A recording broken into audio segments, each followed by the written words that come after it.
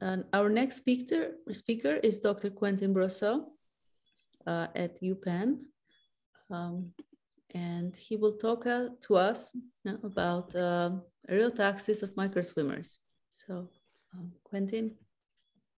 Thank you, Kela, for the introduction. I believe you can hear me. My name is Quentin Brosseau. I'm a postdoc in the group of Paulo Aracia at the University of Pennsylvania. And my today's talk is about controlling the upstream migration of microswimmers. And by this, I mean, by microswimmers, I mean both microorganisms and also self-propelled active colloids.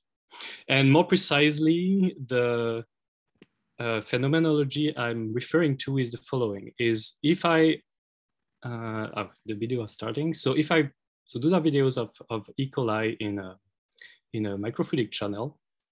In an absence of any flow, you can see that E. coli are just driving, swimming into random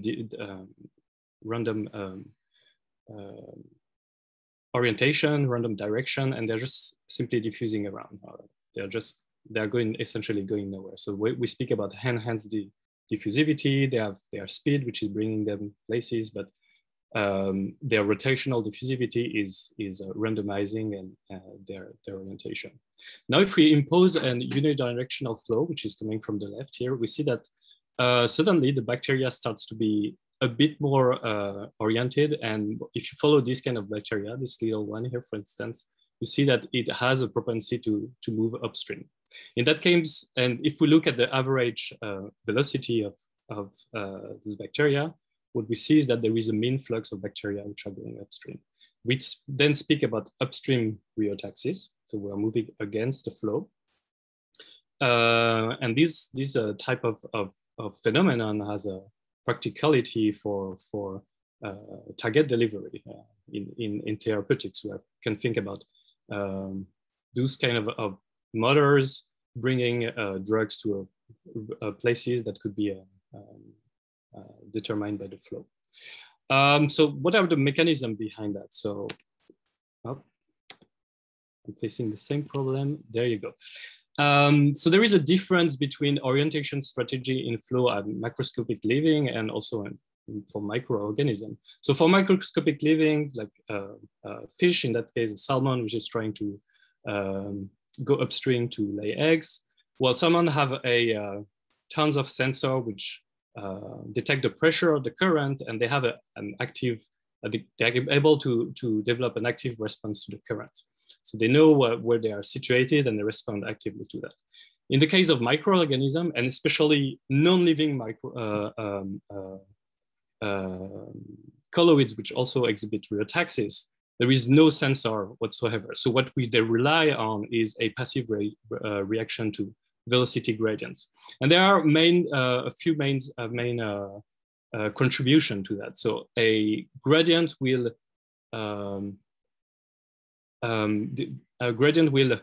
affect anisotropic bodies, so elongated bodies, in such a way that they will start to develop tumbling motions or kayaking motion, which are generally known as Jeffrey orbits, which are determined by the shape anisotropy and the velocity gradient. So these are in bulk motions. And close to the wall, there is another effect, which is called the weather vane effect, which comes to the fact that close to a surface, microorganism or microswimmers tends to swim towards a wall and stay close to a wall. And there is a pinning effect where their head gets pinned on the wall, gets anchored on the wall, and the background shears reorients them against the flow. So keep this weather vane effect in mind, because I will be speaking a lot about it in the rest of the talk. And yeah, that's what I said. Elongated body tend to experience larger torque in flow velocity gradients or shear, which reorient them against, which align them on the shear. So shape anisotropy will affect, and also many more. So these are, and by many more, I mean effects which are usually due to the biology of the microorganism. So rheotaxis exists in model system and occurs in nature, and we have good example for that.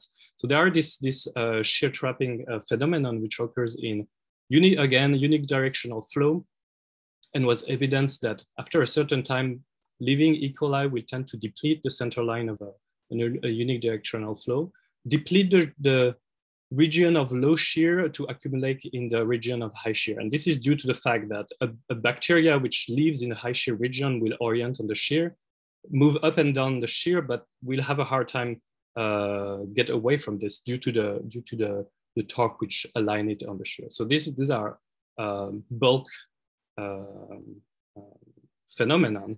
When we are close to the surface, well, again, here is an example of E. coli. And E. coli has a flagellum which turns into a certain direction, so there is a chirality to it.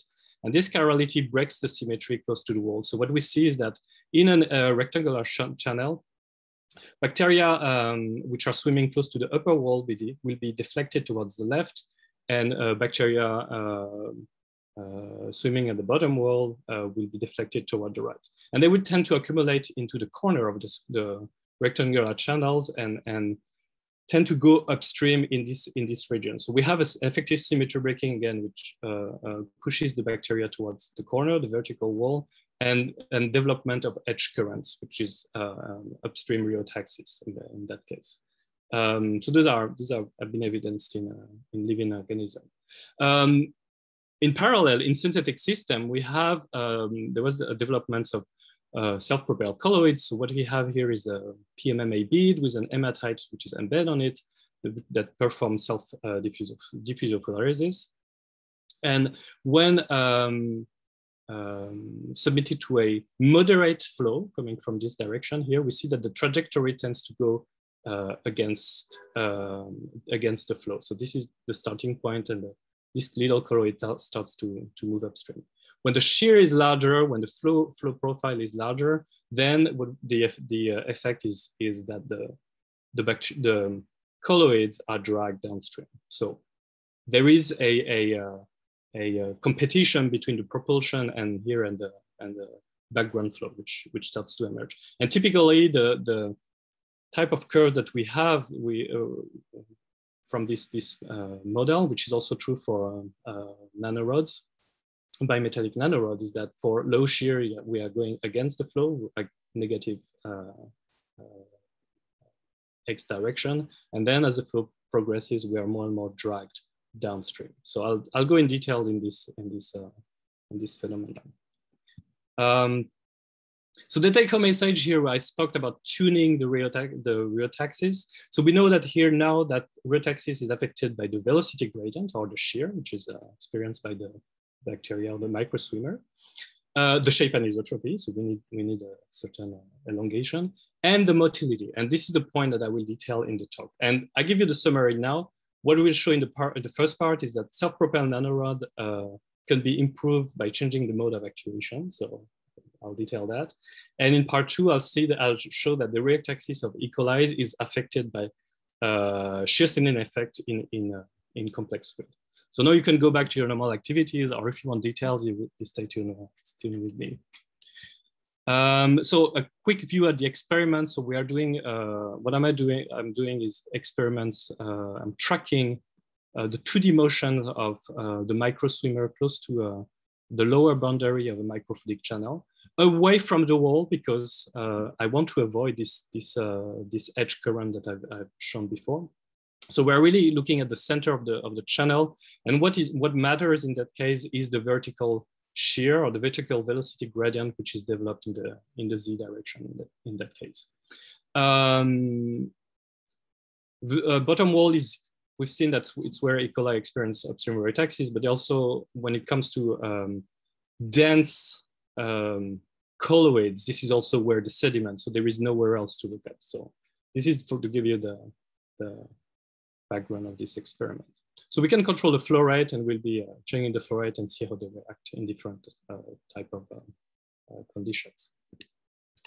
So first, rheotaxis versus actuation. So when it comes to looking at the microorganism actuation, there is a broad dichotomy which exists between what we call pushers, which are rear actuated microorganisms, most of the time with flagellum at the back. So the type of E. coli, which develop a flow profile around them, which looks like an extensile dipole. So they push the fluid around in front of them, they push the fluid behind them, and the flow recirculation gets the fluid to move towards the body on the side. So that's the type of what we call extensile force dipole.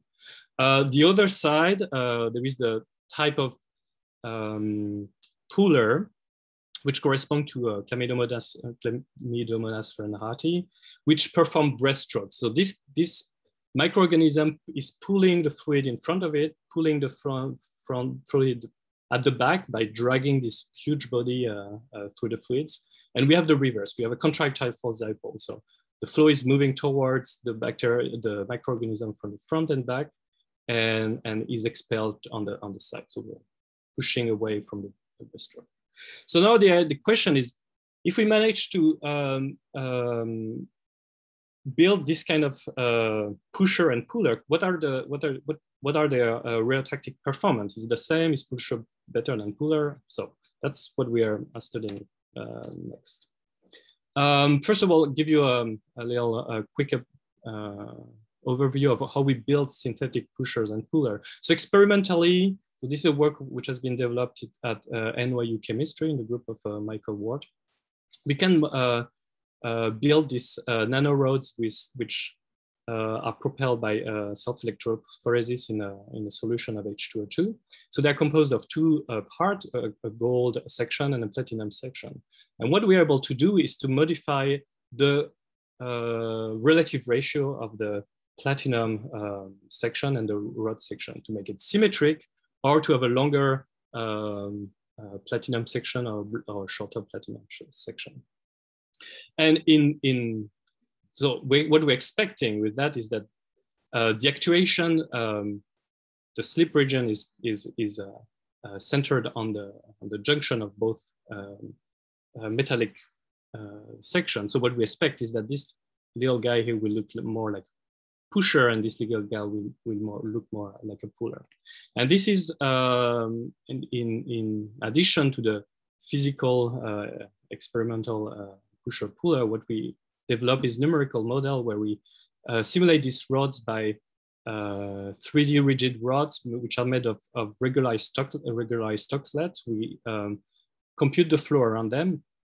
And this little guy are a slip region, which is displayed in red here, that can be moved continuously from the front to the back. So we could be in the center of the rod, center at the back, or center at the front.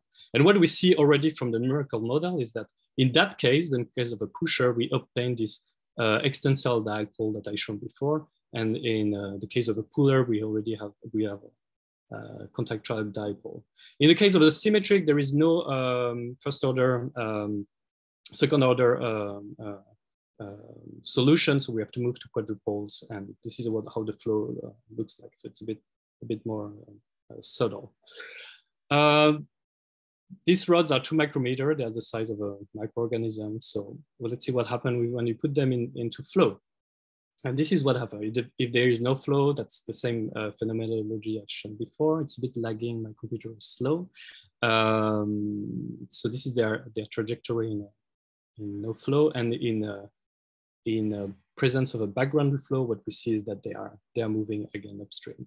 And this is the probability density function of their velocity. So the distribution of velocity that we record from the tracking of the nanorods. And what we see is that for no flow, we have something which is center in 0. The mean velocity is along the x direction is 0. While when in presence of a background flow, we see that we have a peak which clearly emerged, indicating that the velocity are going against the flow, so minus value. So we have a net flux, a net upstream motion. There is the third case here, which is not shown in video, is the non-motile case where the nanorod are just simply dragged down, and we have a very sharp peak showing that they're just drifting away. The good news is my slide is stuck. Oh, there you go. So the good news is that we can perform also with the numerical nanorod, we can perform the same type of experiments in silico. And what we see is that the distribution is very similar. So we have a symmetric distribution here in green for no flow. And as soon as the numerical flow is turned on, we have a peak which emerges in the upstream direction. So there is a good agreement, which is qualitative, but it's also quantitative. We see the peaks are very close to one another, and both in magnitude and also in position. So this is for the symmetric case. So now what happened when we start playing a bit with the flow rate? We can get a full response map of the nanorod against the flow. Let me see. There you go. I think I've oh, okay. I'm gonna jump over that. And the mapping of the velocity.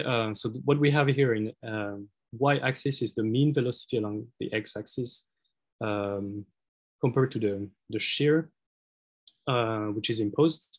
And what we see here in red, we have experiments. Numerical simulation are displayed here in open symbols. And what we end up is the same typical curves that show that at moderate shear, we are able to perform rheotaxis, we are able to move upstream. We are being dragged around down the flow at higher shear. And this is true for all the cases, for spooler, symmetric, and pusher. So all of them are able to perform into a range of shear to perform some kind of upstream motion. However, what we see is that when we're moving from pooler to symmetric to pusher, we have overall a decreasing rheotactic ability. And by this, I mean that the peak of the response in velocity upstream is decreasing when as we are moving the SIP regions towards the back of the nanorods. I'll let you appreciate that the experiments at the numerical model overall in this range of shear that we have tested agree pretty well. So what we find is overall that pooler are better pooler are better rheotaxis than pooler. Why is that? There is a good reason for that, and in fact, if we go a bit deeper into the model, which are the numerical model which have been tested, what we can see is that when we are close to a surface, we develop some kind of pressure gradients between the rod and the surface, which imposes a tilt to the nanorod. And what we see is that as we move the high pressure region, which correspond to the back of the slip region, as we move it to the front of the rod, so from back to middle to front, we see that the tilt angle alpha here, which is shown in this diagram here, tends to increase. And if we look a bit at the model that we have been developing for the equation of motion against the flow, we see that the reorientation against the flow is not only dependent on the shear, we've seen that, but is also depending on the tilt angle and proportional to the tilt angle. So as the tilt angle increases, in fact, what we are able to do is to promote the reorientation of the nanorods against the flow and prescribe a direction against the flow, so that the nanorod is better suited, better able to move upstream. So we have so the rheotactic efficiency depends on the tilt angle, which in turn depends on the signature, the flow signature given by the position of the steep region. So that's the full story for the nanorods. Now I'm going to move towards rheotaxis in complex fluids. So this is a bit work in progress, but basically what we are doing is studying the motion of E. coli in complex fluid, and we're looking at the motility in non-Newtonian viscous fluid and Newtonian viscous fluid. And what we see is that in Newtonian viscous fluid, what the literature tells us is that the motility is very sensitive to the presence of polymer and through a modification of the run and tumble dynamic. So E. coli does this weird dance where it goes into a straight line when its flagella are bundled together. And when the flagella debundles, they start to change the orientation, which is called the tumbling, and take another direction. So this is the mechanisms. And what we see is that in a Newtonian fluid, the presence of polymer usually decreases the speed of the E. coli, while in non-Newtonian fluid, and especially shear thinning fluid, we see that the presence of polymer tend to reduce the tumbling time and increase the running time, which in fact gives directionality to the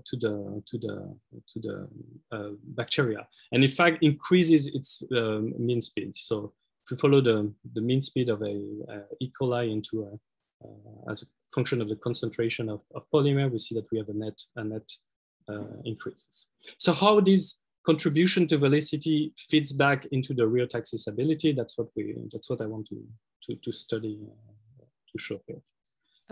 We have Quentin, you have 3 minutes. That's my 3 minutes mark, so I'll go faster. So we're using two different fluids, 3 different fluids. Ficol is a Newtonian viscous fluid. CMC and Zencam gun are 2 non-Newtonian fluids, which are characterized here. We have a Carrier Suda model. They are shear thinning at a certain shear rate, and this is the velocity without background flow that I can record from the E. coli. We see that for Ficol, we have a net decrease, and for the non-Newtonian fluid, we have an increase in velocity, which decrease past a certain concentration. At a certain point, the presence of polymer makes the fluid too viscous even for the E. coli to swim comfortably.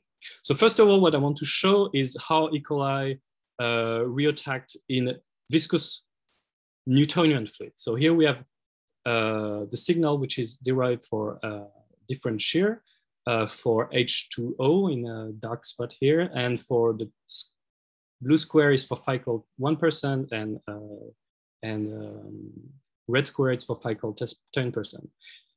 Look, so what we see immediately is that there is a very, very narrow region where the E. coli is able to perform rheotaxis, and is immediately washed away as the shear is increased. And this is true even for a moderate increase in viscosity.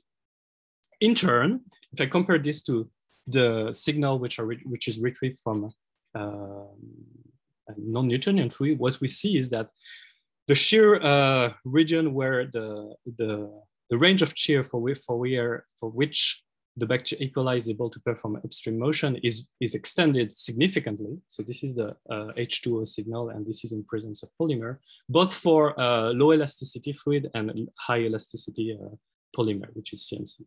Xanthamgun has a lower elasticity. So we have it.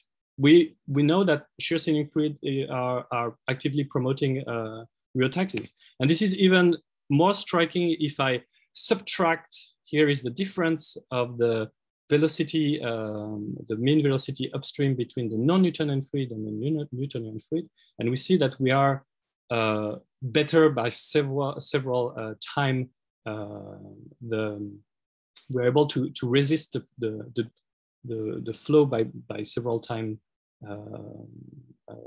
in non-Newtonian fluids.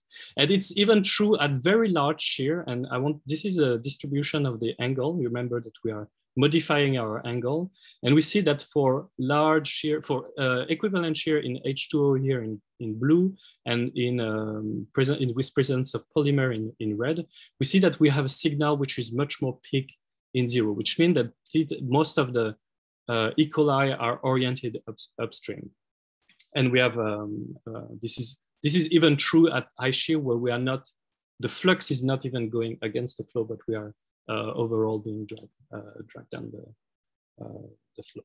So the E. coli rheotaxis is dramatically improved by the shear thinning effect in your Newtonian fluid. So what we see here for last plot is a rescaling, which is equivalent to the one which has been done for the nanorods. So we're rescaling by the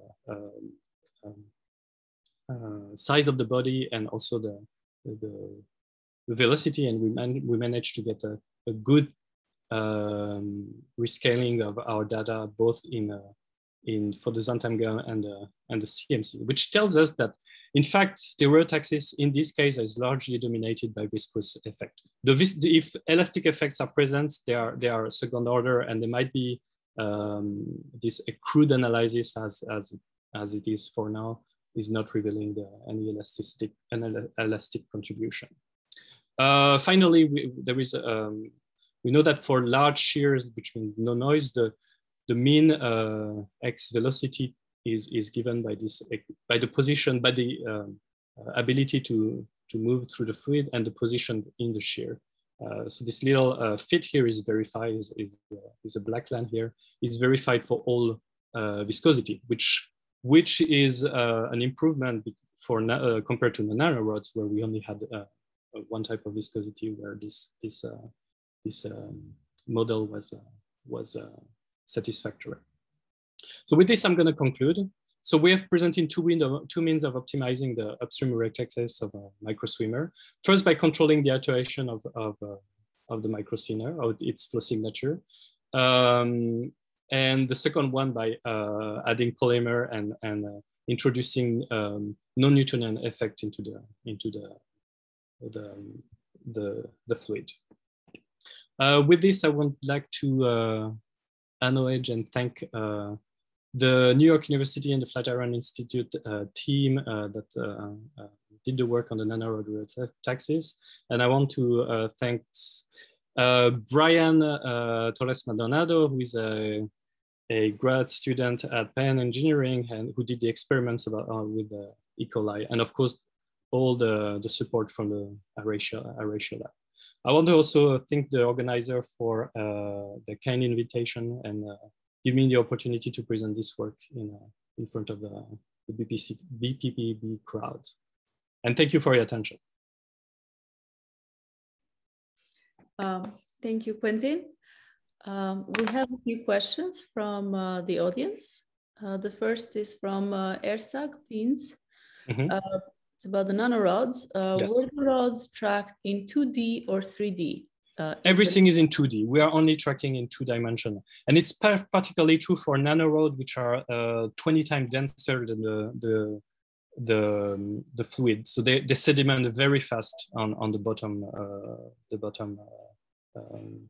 ground of the microchannel. Right. So, he asks, did you check the resistance time near the channel walls? Can you repeat that? Did you check the resistance time near the channel walls? I'm not sure what the resistance time. So the time it spends at the wall. So they were always at the bottom of the wall. And they're always at the bottom of the wall. Of course, if the shear is larger, there is a propension for a. So what the model here doesn't capture, and I know has been detailed in the. This is the slide that I jumped above. So we see that the nanorod, and it's also true for E. coli, they swim at the tilt angle alpha.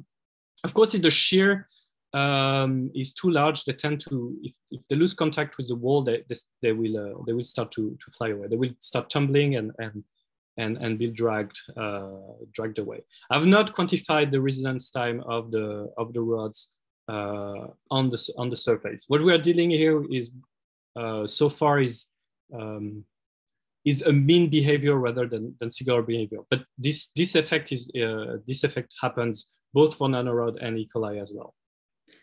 I think also what Ersag is asking is whether your channels were wide enough so the rods. The channels are it's 6 times larger and higher. So in fact, the shear is very large, and we are always the region of interest here is a bit exaggerated, but we are really looking at the movement in the center of the channel. We are staying away from any influence from vertical walls or edge currents. And in fact, this is the type of videos. Those are the E. coli videos, and you can see that the walls are very far away from there. So the second question is from John Betchover. He can ask as well. What is the mechanism producing slip in the nanorods? Why is there slip only along part of the rod? Alors, experimentally, what has been proven is in the mechanism of self-electrophoresis, what happened is there is oxidation of H2O2 on one side and reduction of H2O2 on the other side. And this gives rise to a gradient in proton H+. And these gradients creates an electric field. So the proton are advected at the back of the rod into the bilayer. And this creates effectively the slip on the nanorod.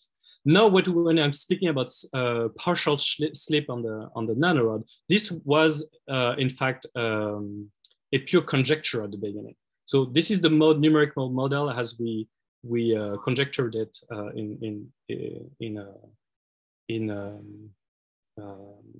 the beginning of the experiments. Now, what we see is that the quantitative agreement between the experiments and the numerical model, the numerical experiments is quite good and for a large range of shear. So it kind of validates this assumption that the nanorods is in fact experiencing, even in real system, is experiencing a partial slip or something which can be modelized by a partial slip. So if I could jump in. So we made this, so I was part of the modeling team for that. We made that assumption in order to avoid having to deal with the whole electrochemistry. So just wanted to reduce it to a purely hydrodynamic model, which was still difficult because of the wall. And it seems that there is qualitative agreement, but there is quantitative agreement. I mean, this is not too bad. But if I can follow up, would there be, could you distinguish between, if I understand this is full slip along part of the rod, but yes, you can imagine sort of a partial slip along the full rod too. Would that be the same, or? No, we are always considering full slip. We never considered partial slip in the slip region. Okay. So we don't know the length of the slip region. We're assuming half, just for modeling. So I was saying that you would take it to be the whole rod, but then it's only partially slipping. Right. And there would still be one phenomenological coefficient. It would just, the interpretation would be a little bit different. Yes. One last question from Ersag. How did you measure the theta distribution in E. coli? So I'll show the video here. The resolution is large enough so that you can see I'll zoom in a bit. We can see a swimming E. coli as an anisotropy, and we can measure their disorientation. We can measure its directionality, and the same for nanorod. We have enough for the resolution. So it's the same. While we are doing tracking, we are tracking also their angle, and we can average this over a population and look at and track the orientation for different flow rates, background flow rates. Ersag, you can also come and talk. So you did not. Sorry. Yes. Thank you so much. This was a great talk. So I was wondering whether you dyed the flagella or or the cell body. But no, we are only looking.